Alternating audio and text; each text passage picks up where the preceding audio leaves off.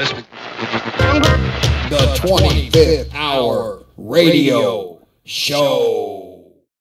I'm speaking with Dr. Aziza Glass, one of the stars of NatGeo Wild's Vet School, which is airing at the moment on Saturdays at 9 p.m. Central Time. Dr. Glass, it's a pleasure to have you on the show. Oh, thank you so much for having me. So let's go back in time a little bit, Dr. Glass. At what point in your life did you realize that being a veterinarian was the career path you were going to choose, and what led you to that decision? I think that I decided to become a veterinarian pretty late compared to most of my classmates. I didn't decide until probably the late part of my sophomore year in college, or early junior year. I'm not exactly sure. It's a little vague. But at that time, a lot of the different upperclassmen that I had come to develop a relationship with were in the process of applying to vet school. And I always knew what a veterinarian was. I just never actually thought of myself as becoming one. And I knew that I wanted to go to graduate school and become Dr. Glass, but I always thought that I was going to take the PhD route. And when I started to really think of myself and envision myself in that position and saying, you know what, I like animals. I want to know what makes them tick, know all about the animal body inside and out and how to treat them, I decided to go for it. So, yeah, approximately late sophomore year. You know, my next question, and you kind of already answered this, but I'm going to ask it anyway. Did you ever have a backup plan in case you got into school and thought, maybe this is not what I want to do, you know, just for curiosity's sake? In an alternate universe, what would you do besides being a doctor? Oh, gosh. Well, I always knew that I wanted to do some type of, I knew I wanted to go to graduate school, and I knew that it was going to involve animals somehow. And I was really drawn to the study of animal behavior. Mm-hmm. And at the time when I was applying to vet school, I was very interested in animal behavior when it comes to family-type structures, like you see in meerkats or in elephants or something like that. And that's what I was going to try to focus on. But I was really at this crossroads where I had to decide if I was going to do PhD or DVM. And I applied to both programs, and I told myself, well, whichever one I hear back from first is probably the one I'm going to end up going with. So Cornell beat out everybody else by letting me know pretty much like the first week in January. Okay, well, I guess that's a done deal. Well, that's cool. Thanks for sharing that. You know, we're talking about the real world here, and you're part of this great little series on NatGeo Wild called Vet School. How did you actually become a part of this series? Was there an audition process, or was it like, hey, guess what? You know, you're going to be on camera? Oh, it was a very long process. So in that regard, it's been interesting to see the behind the scenes of what it takes from an idea to go through development and then actually seeing it come to fruition and then the final product being, well, what is aired on TV.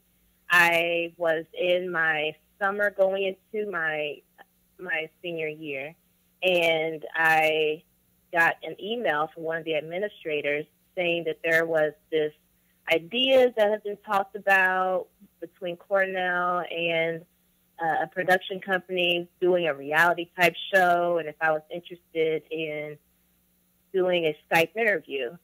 And at first I was very, apprehensive because reality show doesn't exactly have the best connotations. Mm-hmm. But knowing that it wasn't like an open cast call, and it was something that was going through the university and through the College of Veterinary Medicine made me more comfortable. And it made me more comfortable in the fact that the content would be more quality instead of drama enhanced. And I decided to move forward and go through with it. So I did the Skype interview. I was a part of the sizzle reel, which is the teaser that is used by the production company to shop to the network. And next thing I know, they say that NatGeo Wild has picked it up, that we're going to be filming, and then there's cameras everywhere. And from there, is being shown on TV. So it's an interesting process, but it wasn't horrible. Now, did being filmed all the time take getting used to? I mean, at the time, like you said, you were still in school. It seems like that would kind of add to the pressure. I won't lie and say that it didn't add to the pressure, because you are very conscious, especially at the beginning. You're conscious about the fact that there are cameras there, that you are essentially representing your college and your university. You're representing your family back home. You don't want to say anything dumb. You want to make sure that everything that you say is perfect and correct. And you also have people who aren't on the show, whether it's other students or whatever, saying, well, like looking at you, seeing what you're doing. Are they trying to get you to mess up, or are they messing with you? Huh? Are your friends that's not on the camera, are they messing with you? Do they try to get you to laugh or anything like that? Oh, yes, definitely. And it may not even be when I'm on camera, but especially when I'm off and I might be walking down the hallway, somebody might say, oh, excuse the superstar coming down the hallway, And I bet. You just have to take all of that in stride. Yeah. For those listening right now who might not know about the series Vet School, in your own words, what's it about? Okay, so the series Vet School is really a docu-series. It's a bird's eye look into what it takes to be a veterinarian, different study, the hard work over the 4-year process that a student goes through in order to get from an inspiring undergrad to what you end up seeing when you take your dog to the vet, your veterinarian. It shows the contrast between first years who are learning the basics, from learning how to handle an animal to what actually constitutes a complete physical exam, what a physical exam is for different species. And you fast forward to the 4th years or the seniors, where you see us actually handle real clients, real patients, real cases, and applying all that knowledge that we've learned in the previous 3 years to actual clinical setting within this teaching hospital that's at Cornell. So there's a lot of inherent, the show inherently has drama because it's medicine. You really don't have to script anything in. And you see the valleys and the joyous moments as well. All the different things, the emotional attachment that we might have to animals, the how we have to remain emotionally detached at times in order to get the job done if it's a pretty sad case. You see all of the different aspects of what it becomes to be veterinarian. Now, this show's been on for a couple weeks now, and I know this is kind of out of left field, but I'm curious to know, did you have a premiere party with all your friends and family? I imagine this to be a pretty big deal for someone. Oh, well, on the very first episode, I watched it with a couple of my sisters. We were just hanging out, and we kept it small. But I didn't feel the need to do a huge premiere party because I wasn't in the first episode. So it was just like, we'll watch it just because. But for the second episode, I was one of the major storylines. And I did have a nice viewing party back in Houston, which is where I'm from. And everybody was there was a lot of tearjerker moments. And people kept on asking me during the commercials, what's going to happen in Mill? You got to watch it, yeah. Yeah.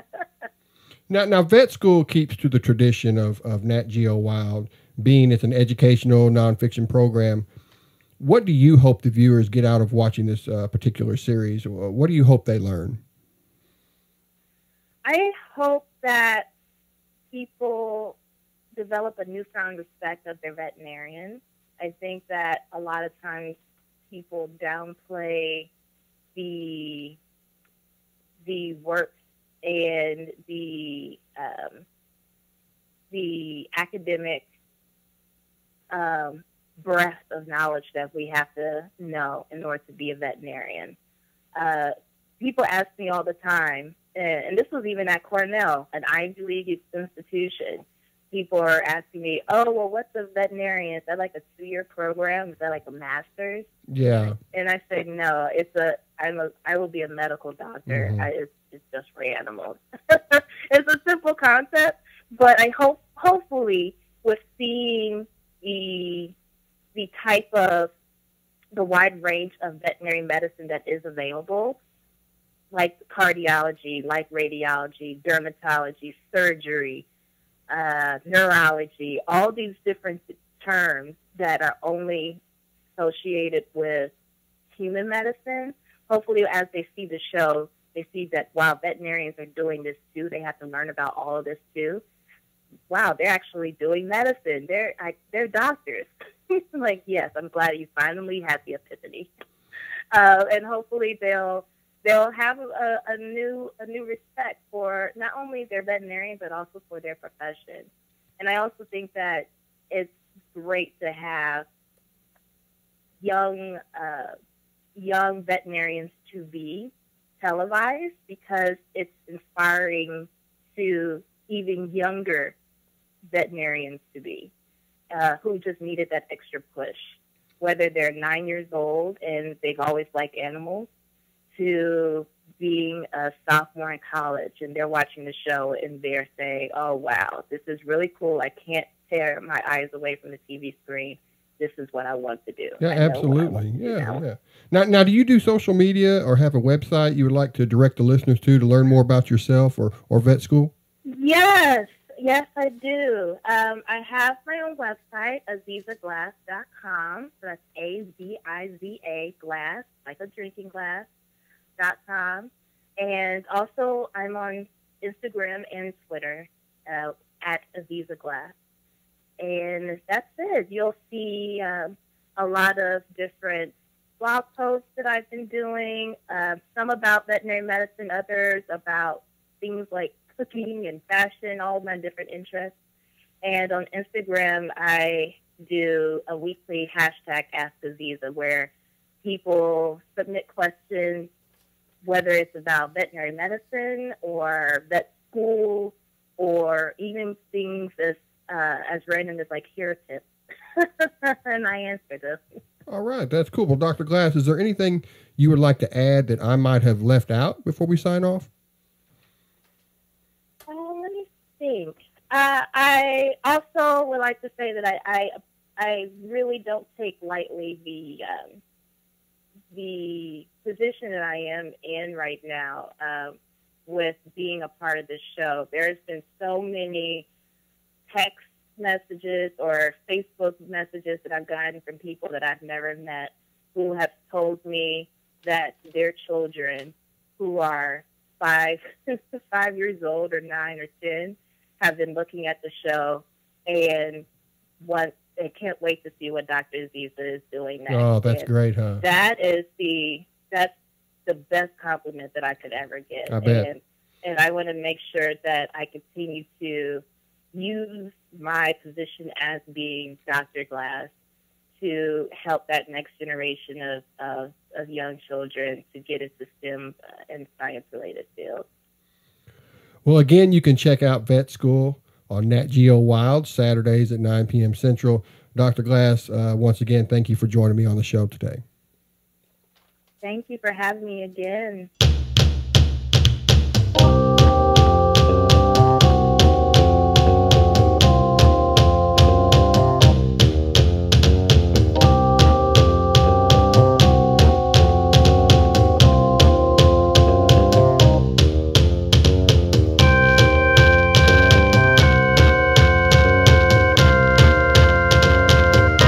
The 25th Hour Radio Show.